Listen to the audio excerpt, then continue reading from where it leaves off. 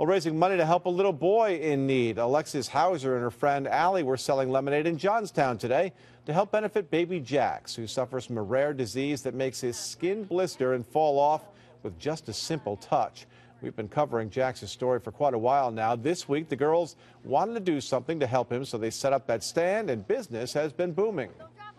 I'm hoping that we can raise awareness of EB and that we can raise money to help find a cure. Well, he's very special and he needs all the help that he can get. And this weekend at the Fonda fairgrounds, the Convoy for a Cause will also raise money for Jax. Right now, Jax is at the Cincinnati Children's Hospital for treatment.